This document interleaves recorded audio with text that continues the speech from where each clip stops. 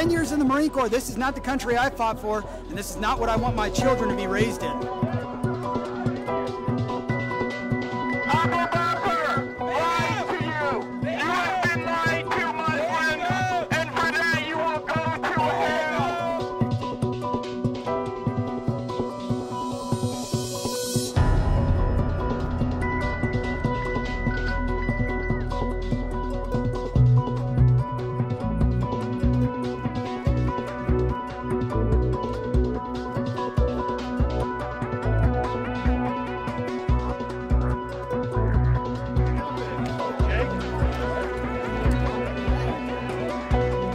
Being an African American, being a veteran of the United States military, I feel as though these people who came out here armed outside of the mosque, a place of worship, is completely disrespectful.